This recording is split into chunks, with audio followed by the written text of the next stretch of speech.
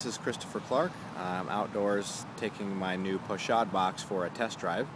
I built it over the last couple days and it was a little more complicated than I thought, but I really like how it turned out. For those of you who don't know, a pochade box is basically a portable art studio, place to house a wet painting and also supplies, and it's also an easel. And I built mine out of wood. You can purchase them, but they're rather expensive, running all the way up to $300 to $500 for a really decent one.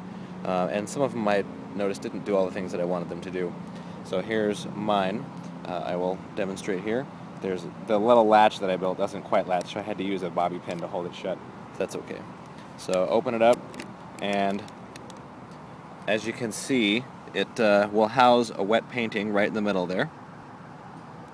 And that's kind of nice for transportation. And then here's the palette, and this pulls out, and then here are all the supplies for painting. And then of course I have a little paper towels in here. There's all your brushes, palette knives. I forgot, I'll bring those tomorrow.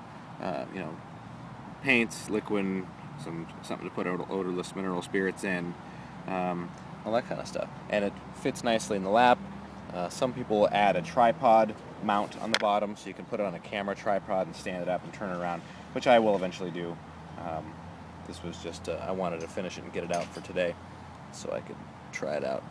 Anyway, it's kind of nice being outside and painting instead of in the studio, and I like to do more plein air. This piece I'm working on here is from a photo reference, but it is still nice being outside instead of being in the studio.